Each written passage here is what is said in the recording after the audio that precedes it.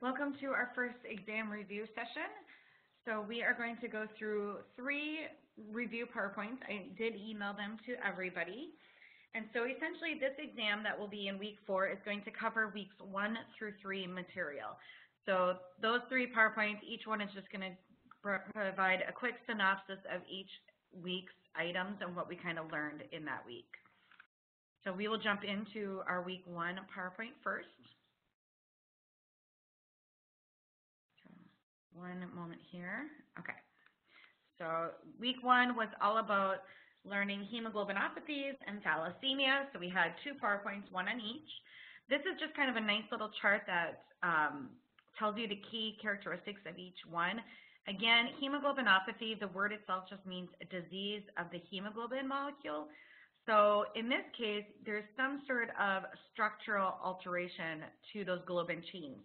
So globin chains, again, are amino acids that have been sequenced together to make different hemoglobins like hemoglobin A, hemoglobin A2, and hemoglobin F, which are found in all adults. A hemoglobinopathy occurs whenever there has been a switch in those amino acid sequence. So all of a sudden, a different amino acid came in place of the normal one that should be there and substituted. As a result, it changes the entire hemoglobin molecule, and now we have a unique hemoglobin instead of having A, A2, or F. Something else is there. And so it's what we call a qualitative change. So there's the quality of the actual structure of the hemoglobin molecule has changed.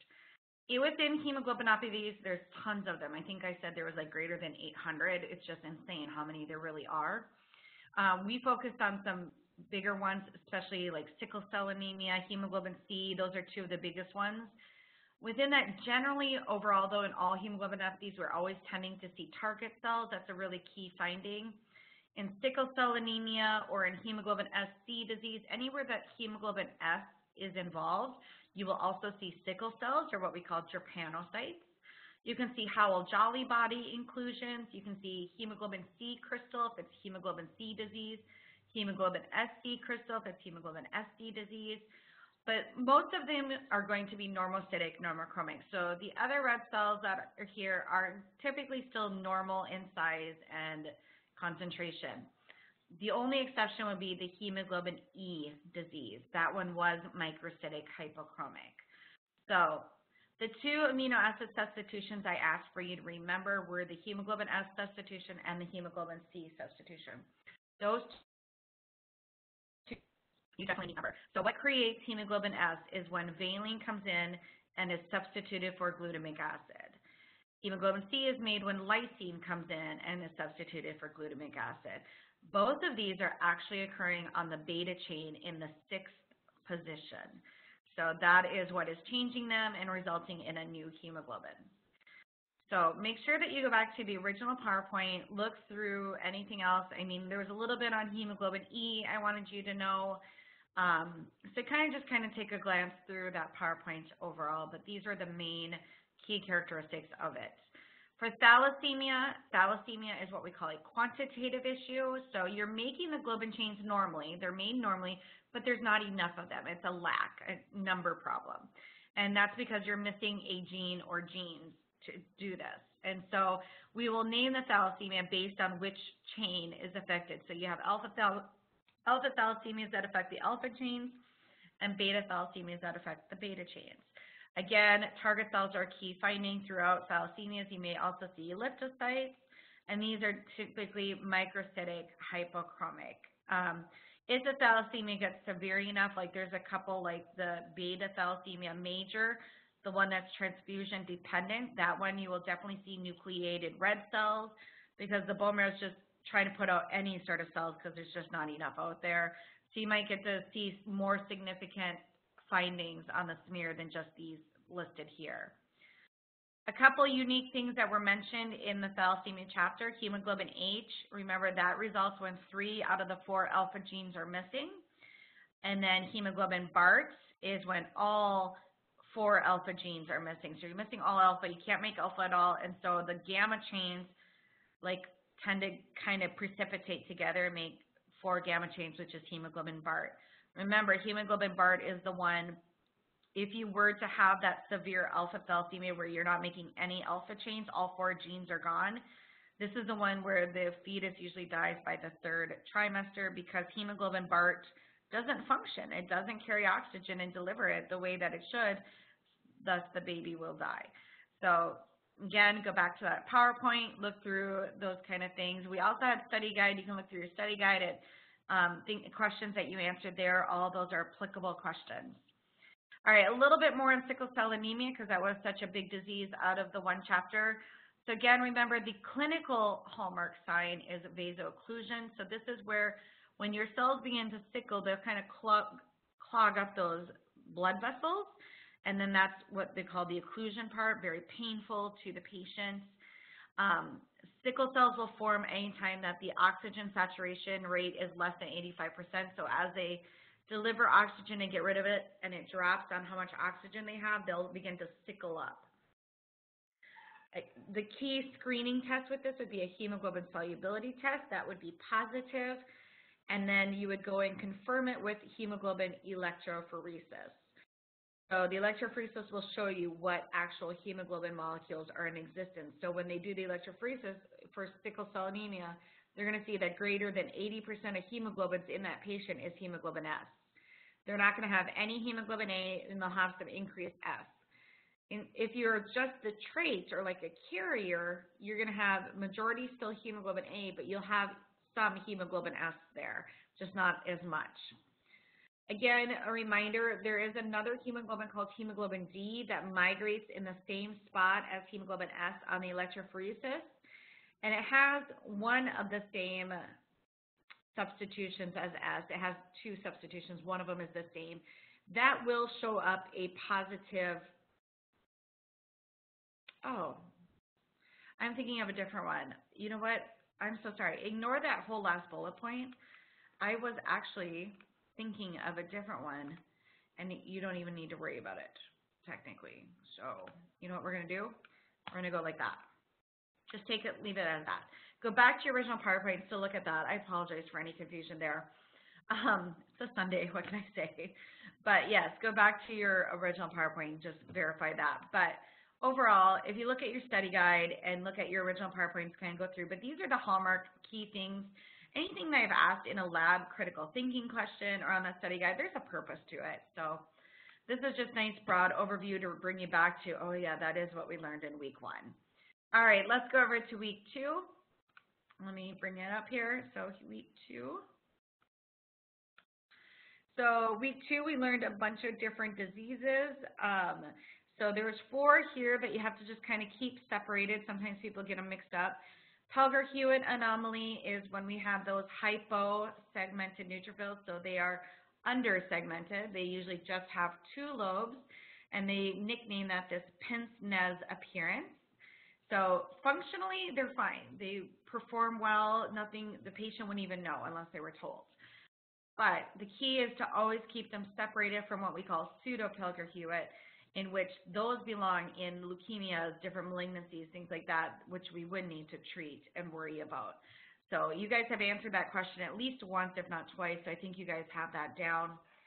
Chidiac-Higashi is when you have these granules inside the neutrophils that have fused together, and they will be very much peroxidase positive. Lysosomes is what we call them, and that's those fused granules. As a result, the neutrophils do not function well because of it. And so there is definitely an increased susceptibility to bacterial infections. There's a couple other things going on in this disease besides just dealing with the neutrophils, but that's the main abnormality that we are going to look at for hematology. Elder-Riley is when you're not breaking down lipids called mucopolysaccharides. As a result, those mucopolysaccharides build up in the cytoplasm of the cell, and so it's what we call mucopolysaccharidosis. They look like very large, and lots of them purple to lilac granules. It's very similar looking to toxic granulation, but they are 2 different things. And then May-Hegland anomaly is kind of a triad, 3 characteristics here to know. They have these Dolly body-like inclusions in the cytoplasm, giant platelets, and then thrombocytopenia. Those are the 3 characteristics. All right, 2 macrophage diseases, Gaucher, Niemann-Pick. Each one is missing an enzyme. So in Gaucher, they are missing the enzyme beta-glucocerebrosidase. I always said put the G's together, Gaucher with glucocerebrosidase to remember. And the macrophage in the cytoplasm will have this chicken scratch or crumpled tissue paper look. The Niemann-Pick is missing the enzyme sphingomyelinase, so you'll get this buildup of those lipids, giving it a foamy cytoplasm appearance, or what you can say vacuolated. So there is a saying for this. I didn't mention it in my original lecture, but I'll mention it now. Maybe you heard it from somebody already. Again, you do not have to use this saying. It's helped me. But so a Niemann-Pick and sphingomyelinase, remember those two go together. I would say you pick your sphincter, and sphincter looks similar to sphingomyelinase. So you get the idea of how to remember that. All right. We did learn about reactive lymphocytes out of this week. Reactive lymphocytes are those that are responding to an antigen. So they're responding to something that shouldn't normally be there, and they will become, the cytoplasm will kind of expand out and start to wrap around different red cells in the area. It'll give this like basophilic tinge to it. So they just look very much enlarged and abnormal. And one of the diseases that we see a lot of reactive lymphs in would be infectious mono, which is caused by the Epstein-Barr virus.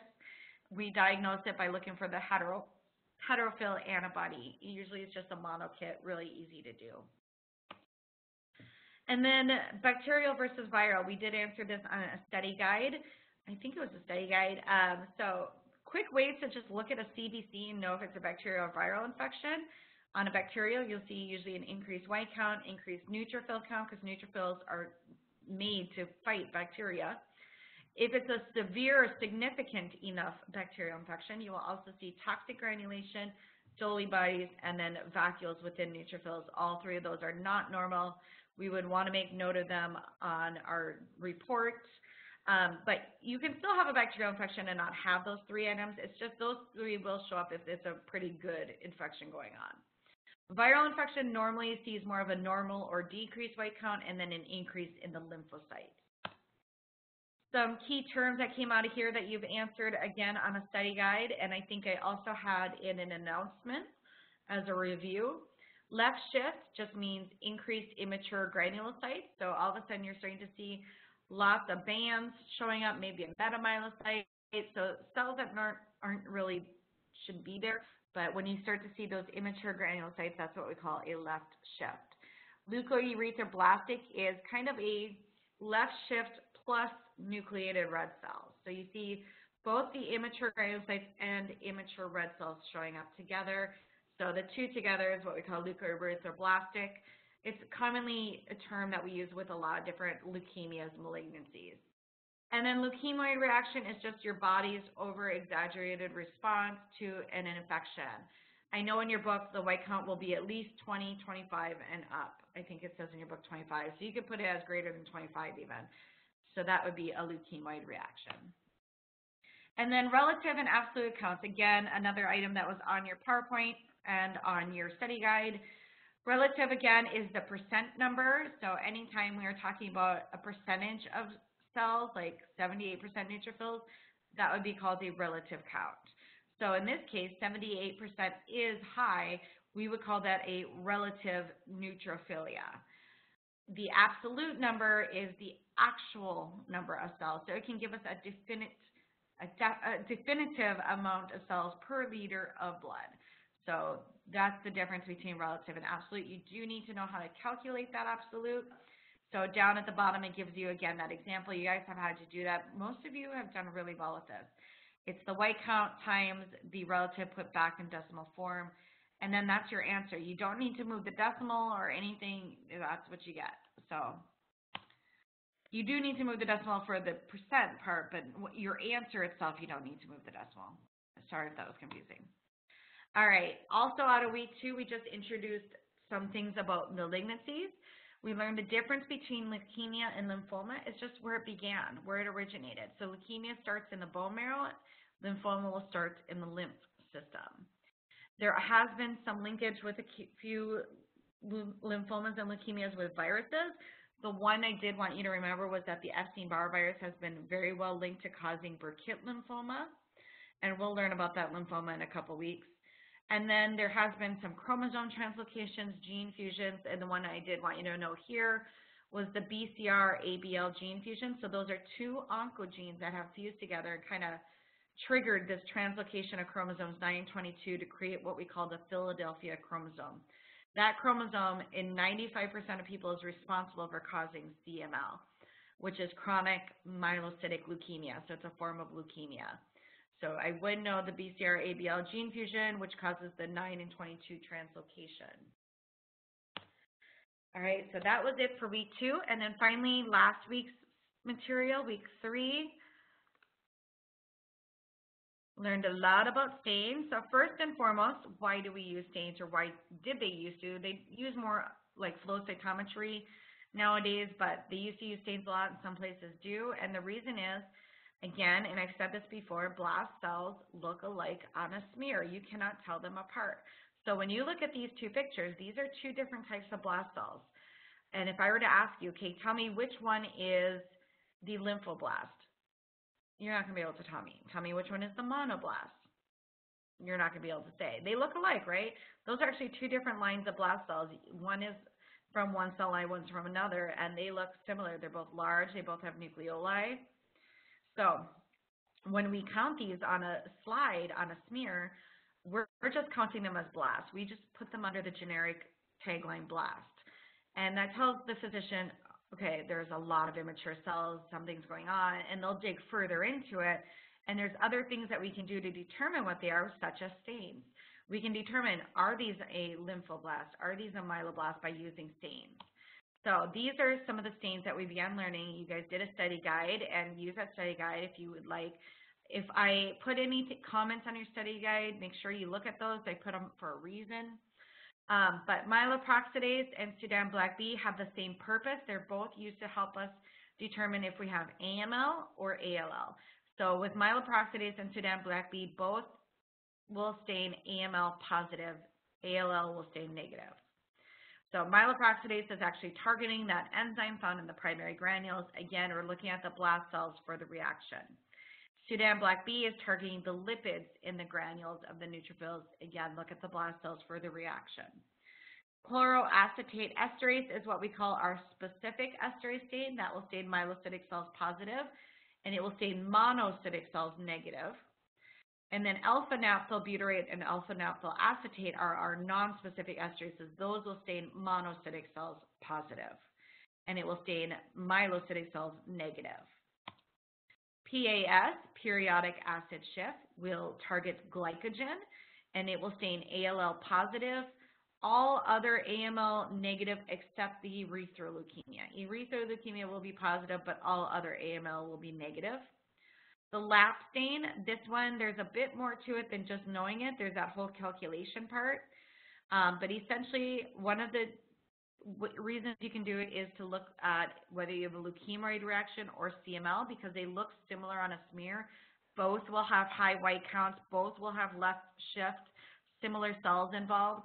So if you did the LAP stain, a leukemoid reaction will have a high increased result. Sometimes it's normal, but otherwise increased. CML will have a low result, so that will help separate between them. And that one is unique because we do want to look at the band and segmented neutrophils in that stain for counting, so you do want to look at those.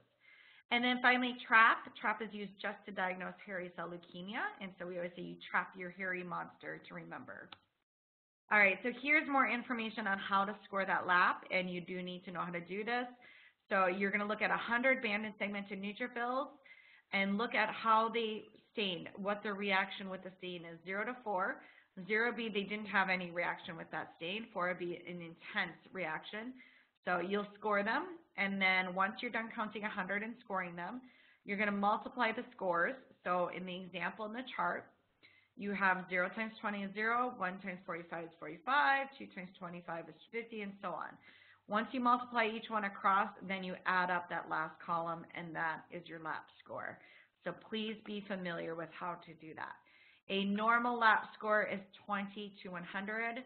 So anything above tends to be maybe one of these. I mean, there's other possibilities out there, but these are the ones I always give. Anything low would maybe be one of these disorders. And then cytogenetics, we had a very brief PowerPoint on that. Again, that's the study of chromosomal abnormalities. We reminded you again to keep knowing that CML Philadelphia chromosome here.